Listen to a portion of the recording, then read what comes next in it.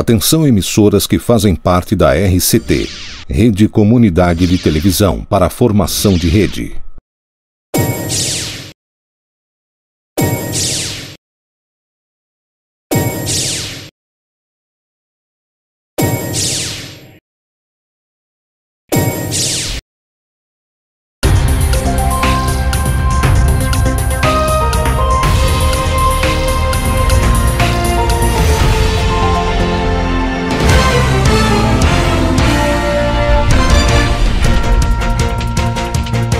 A nova prefeitura está fazendo com que um dos espaços mais importantes de Novo Hamburgo volte a ser referência do país e orgulho para a cidade, a FENAC. Neste ano foram realizados 44 eventos, com mais de 420 mil pessoas passando pelos pavilhões, aquecendo a economia, gerando emprego e renda. Os eventos proporcionaram oportunidades de negócios, valorização de produtos locais, compras, lazer e a apresentação de tendências de mercado em diversas áreas. Em 2018, as novidades ficam por conta de 3 novas feiras próprias no calendário: a Sul Serve, a Reparasul e a Sinosfest. Prefeitura Municipal. Um jeito Novo Hamburgo de ser.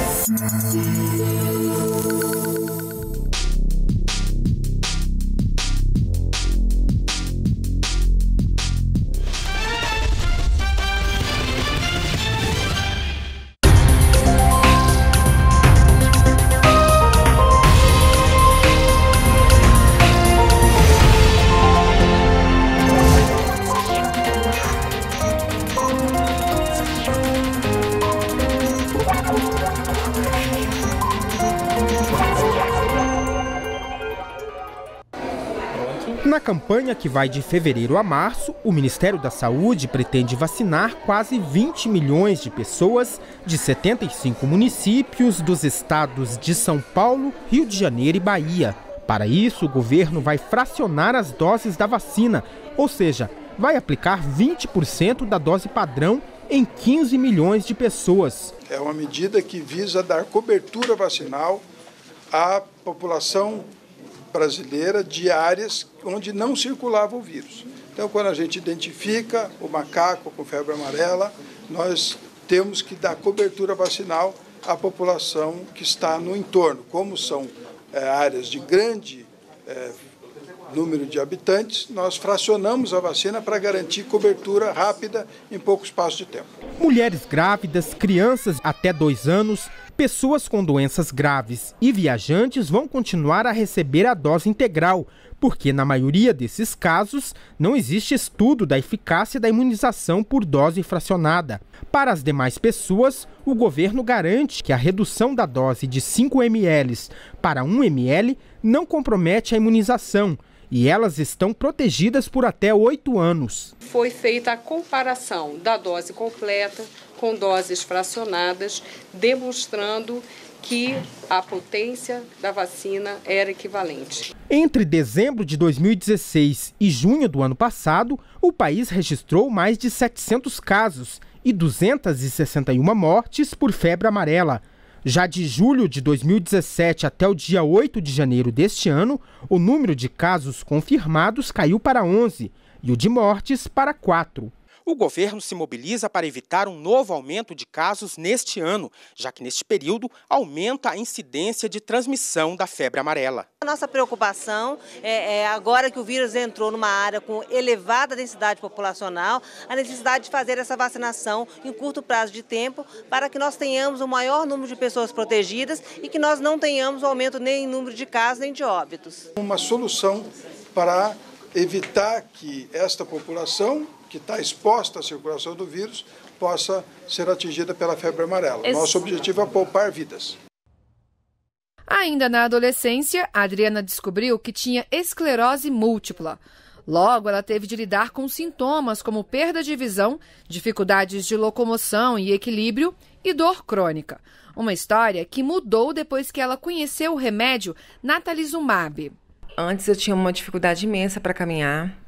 Estava usando a bengala indo para o andador quase, e agora eu estou conseguindo me locomover de forma bem mais tranquila. Muita tontura eu tinha, a tontura melhorou 70% mais ou menos, então meu quadro clínico melhorou bastante. Eu estava caindo demais também, as quedas diminuíram de maneira considerável, e com o medicamento o meu equilíbrio está começando a voltar já, e eu estou ficando bem mais estável do que eu estava antes. O medicamento que mudou a vida da Adriana agora está disponível para pacientes com planos de saúde. A atualização da lista também inclui 18 novas ações, como exames e cirurgias, e 7 procedimentos, entre eles medicamentos contra o câncer. A nova lista vai atender 42 milhões de beneficiários de planos de saúde e 22 milhões e 600 mil usuários de planos odontológicos. A atualização é obrigatória para todos os planos contratados a partir de 1998.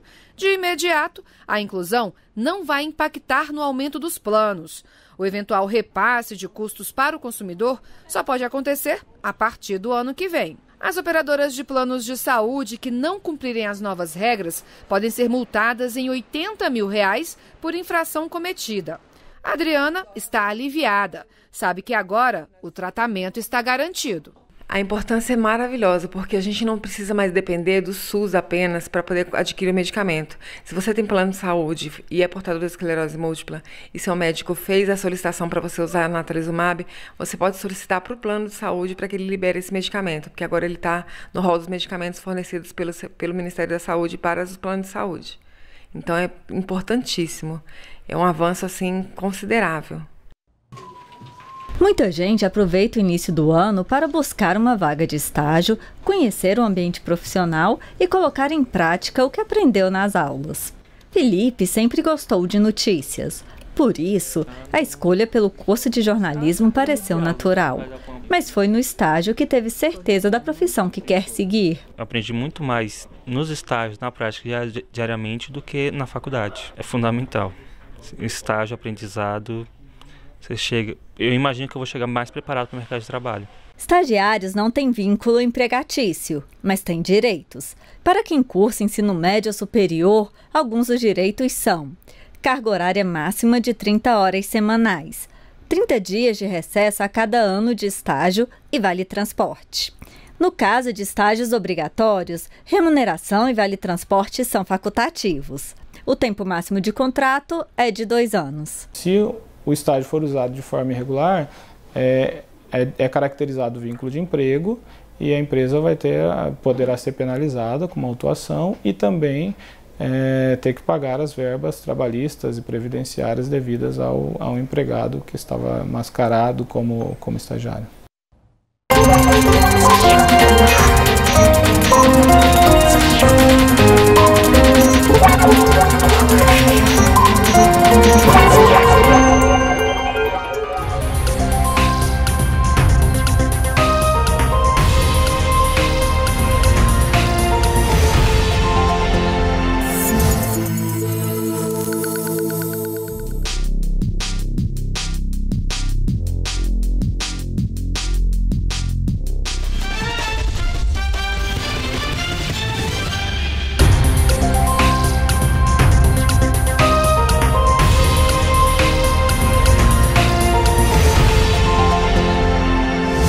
O município de Nova Iguaçu recebe hoje 70 mil doses de vacina contra a febre amarela. O estado disponibilizou, ao todo, 100 mil doses extras. Nos postos de saúde, a movimentação é grande. A gente frequenta bastante Tinguá e está todo mundo receoso, né?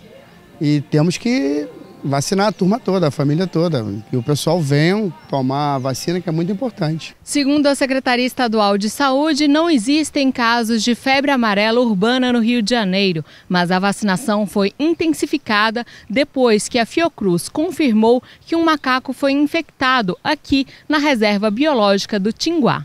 E quem frequenta o local fica com medo da doença. Eu moro numa área de sítio e eu fui para a cachoeira, sabe? Tomei um banho de cachoeira no meio da mata da reserva Então eu achei melhor eu vir vacinar para prevenir, né? Além de Tinguá, em Nova Iguaçu, os municípios de Tanguá e Miguel Pereira também registraram casos de macacos contaminados e vão ter reforço na vacinação. A campanha contra a febre amarela no estado do Rio começou no ano passado. Toda a população do estado, né, seja de Varre-Sai até Paraty, principalmente a população que mora próximo às matas, ou dentro das matas, ou que tem alguma atividade que exija, né, que tenha necessidade de se locomover para áreas de mata, é fundamental que ela se vacine pelo menos 10 dias antes de fazer esse deslocamento.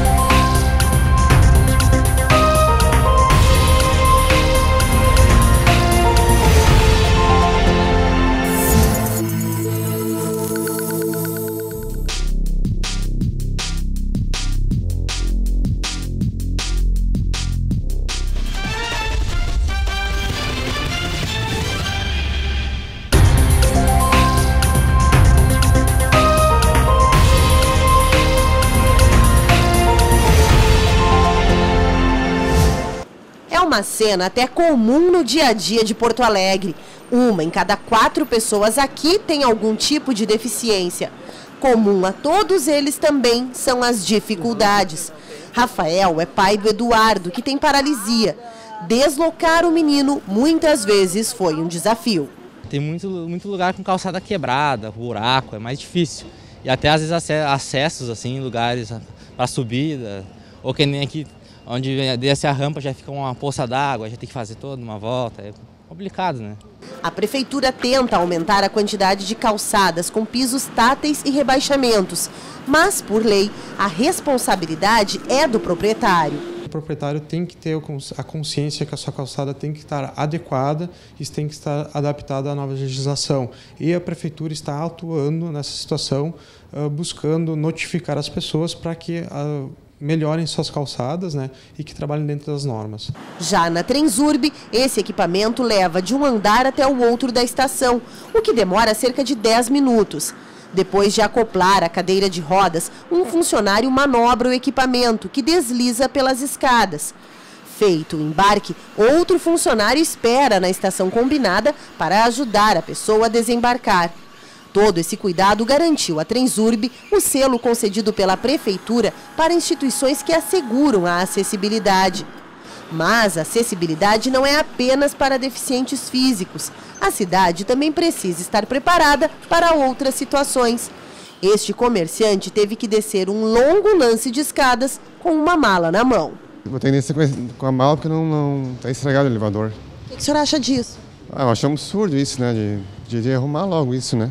Um usuário, por condições que nós não entendemos até agora qual, ele danificou o equipamento. E quando danifica o equipamento com o elevador, ele não atinge só uma pessoa, não só o deficiente. Ele atinge todas as pessoas que necessitam usar o equipamento de locomoção. São pessoas com sobrepeso, pessoas idosas, com baixa visão, ou seja, ele de certa forma prejudica a todos. Ou seja, a cidadania perde quando uma pessoa pega e danifica um equipamento público como é o elevador. Foram 3 longos anos de espera até que Maia chegasse. O quarto foi preparado logo no início do processo de adoção. Hoje, ele tem a personalidade da menina de 5 anos que adora vestidos de princesa. O pai, sempre atento, ajuda a escolher a roupa que ela quer usar para a reportagem. Também cuida do cabelo e conhece profundamente todo o universo dos contos de fada. A cumplicidade entre pai e filha está no olhar. Tem um embate no início, né, principalmente, mas ela é maravilhosa, mudou tudo, né? No dia que eu conheci ela, que foi o primeiro encontro que eu disse, agora sim, agora eu sou pai, e muito legal. Maia foi muito desejada. Pelo Facebook, amigos e parentes também estavam na torcida. Como não sabiam o nome da criança que viria, resolveram chamá-la de Natasha Kelly. E a campanha Vem Natasha mobilizou todo mundo, até os bichinhos de estimação. Muitos alunos e ex-alunos mandaram fotos dizendo que estavam esperando há tanto tempo junto comigo e que sabiam da minha espera. Então eu achei muito lindo, assim, todo mundo se mobilizando, muitas pessoas se mobilizando, gente que eu conheço ao vivo de muitos anos, gente que eu conheço só pelo Face, gente que foi meu aluno, que é meu aluno ainda. Então foi muito legal. A adoção sempre foi um desejo de Helena e que foi prontamente acolhido por Juliano. Hoje, mesmo estando separados, os dois dividem a rotina com a filha. Juliano é um pai presente, fica com Maia nas terças e sextas. Nos sábados é também sua tarefa levá-la ao balé. Os finais de semana são divididos conforme a agenda dos pais. A gente organiza no tempo que dá. Acho que o ideal é ter um tempo de qualidade, não necessariamente muito tempo, né? O tempo que tem a gente poder aproveitar bem. Esse vai ser o segundo Dia dos Pais de Juliano, mas as homenagens ele recebe todos os dias. Meu papai é especial, foi Jesus quem me deu, apertar meus braços, me cobrir de amor. Para a Lira, a acupuntura não é bem um tratamento alternativo. É praticamente o único que pode fazer. Aos 20 anos, ela foi diagnosticada com glaucoma, o que impede o uso de corticoides. Estes são os principais medicamentos usados em crises de vários tipos de alergia.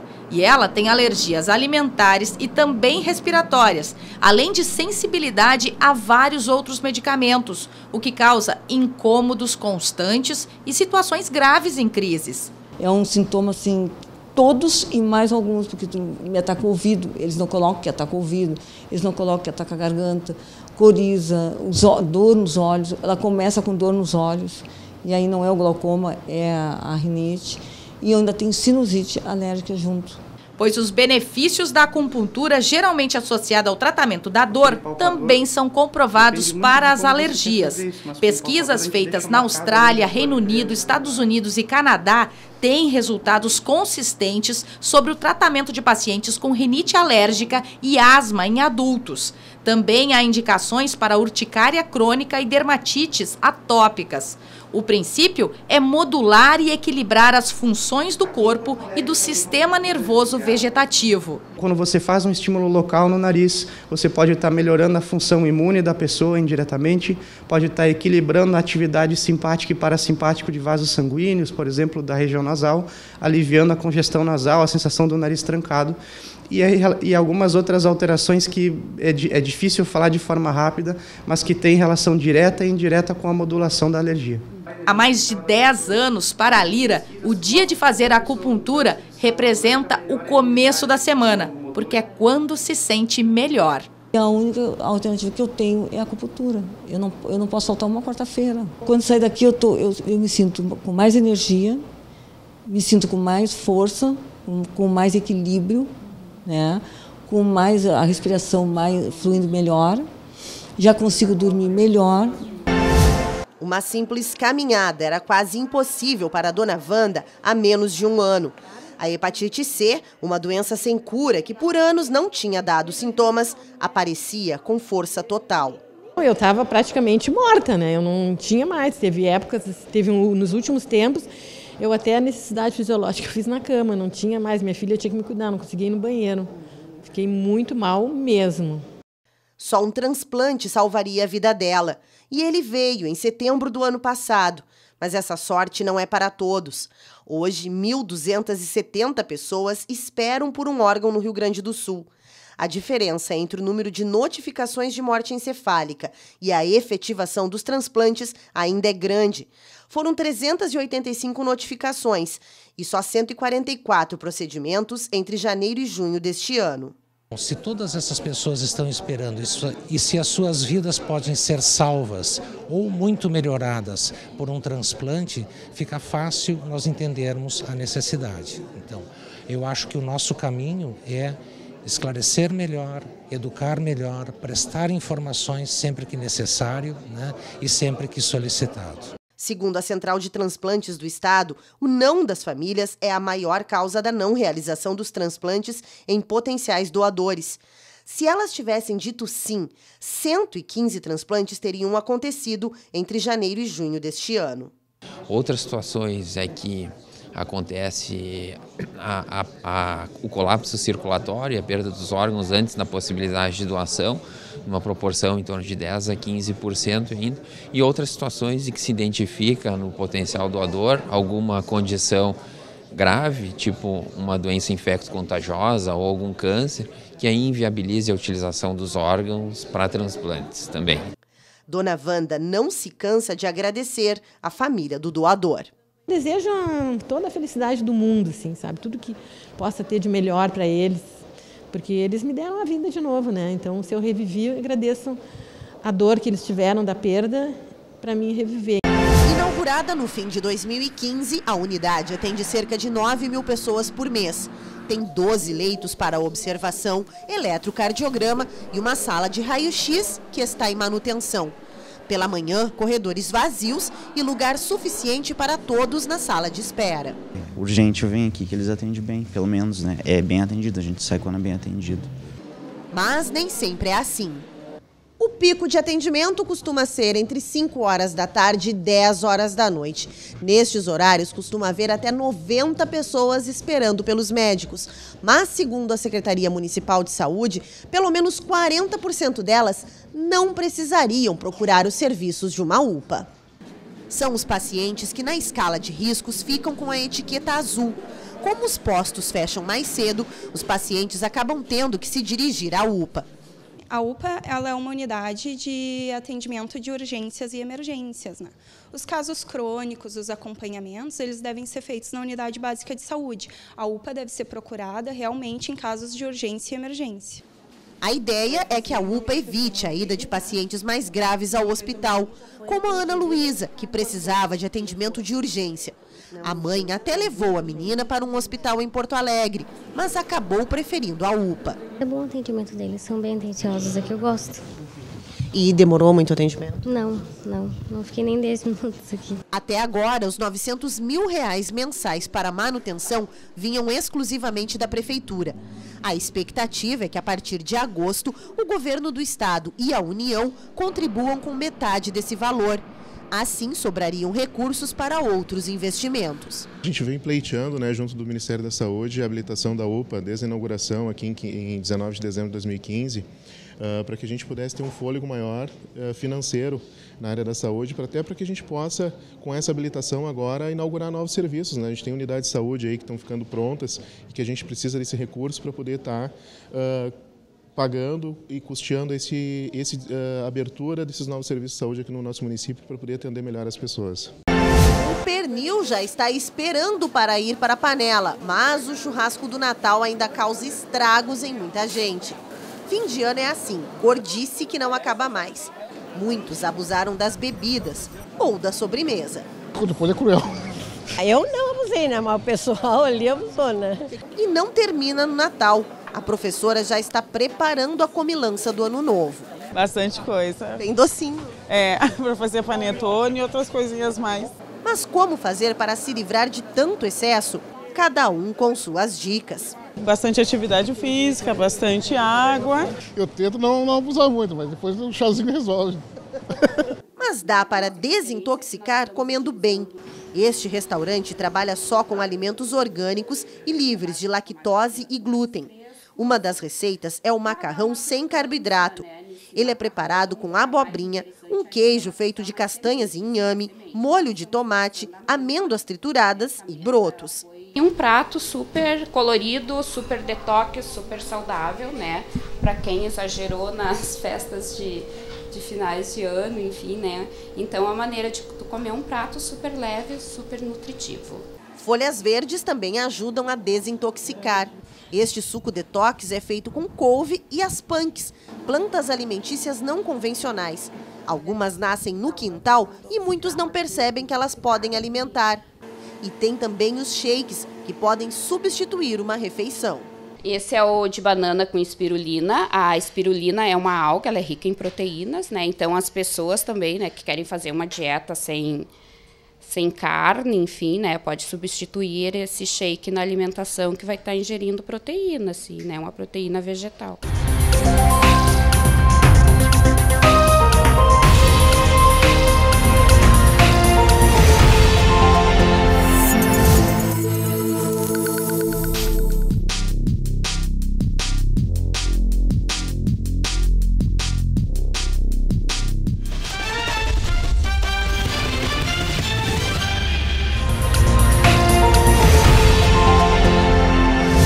Churrascaria Jardim do Lago. Aqui você encontra um ambiente ideal para saborear o tradicional churrasco gaúcho todos os dias da semana, com uma variedade de cortes especiais, buffet de saladas com legumes e verduras fresquinhas e selecionadas.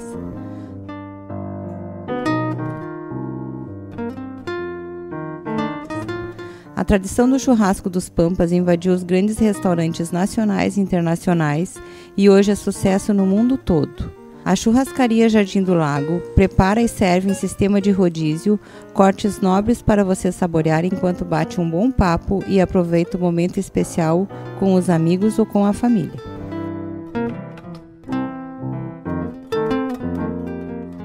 Churrascaria Jardim do Lago, Rua Dona Rafaela, 386, Jardim do Lago, Canoas. Fone 051 3059 9009. Na RCT, você acompanha séries de sucesso no mundo todo e uma programação regional com muita informação. Os maiores clássicos da TV. Uma paródia sobre um grupo de prisioneiros durante a Segunda Guerra Mundial. Guerra, sombra e água fresca. Um casal típico americano com um detalhe. Ela tem o poder de fazer mágicas. A Feiticeira. Aqui na RCT, você tem as melhores séries e programação local de qualidade.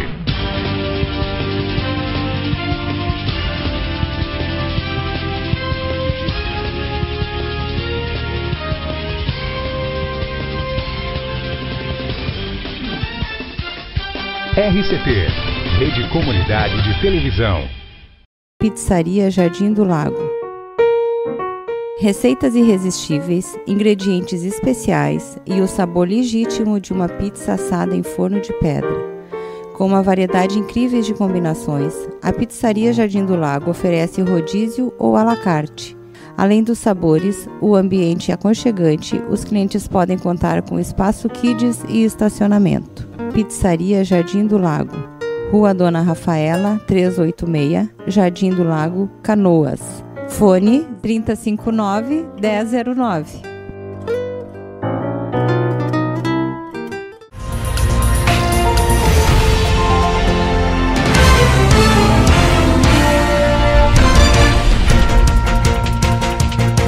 Secretaria Municipal de Obras. O ano de 2017 foi de muito trabalho e investimento pesado no combate a alagamentos, um problema histórico de Canoas. Somente no bairro Matias Velho foram aplicados 50 milhões de reais. A limpeza de 100% da vala externa da Rua Curitiba foi concluída em 2017. No início dos trabalhos, o dique possuía 0,6 metros de profundidade, quando deveria ter 2,4 metros. Tinha também 2 metros de largura, quando deveria ter 18 metros. Isso foi resultado de 16 anos sem dragagem. Outra obra ainda em andamento é a canalização da vala interna da Rua Curitiba, que está 57% concluída. Além disso, ainda em 2017, a Prefeitura inaugurou a Casa de Bombas número 8. A Secretaria de Obras também investiu 15 milhões de reais na limpeza de valas, bocas de lobo e hidrojateamento nas tubulações. Novas canalizações também foram implantadas. Em serviços de pavimentação, o investimento em materiais para asfalto ficou em 5 milhões de reais. Em 2017, também ocorreu a revitalização e duplicação de vias importantes do município. Esse primeiro ano foi bastante difícil organizar o início dos trabalhos e também era um ano com pouca verba disponível. Então nós tivemos que fazer um bom uso das verbas. Então fizemos obras principalmente contra alagamentos, melhoria em casa de bombas e muitos estudos que agora nós pretendemos em 2018 começar a fazer a implantação de obras maiores.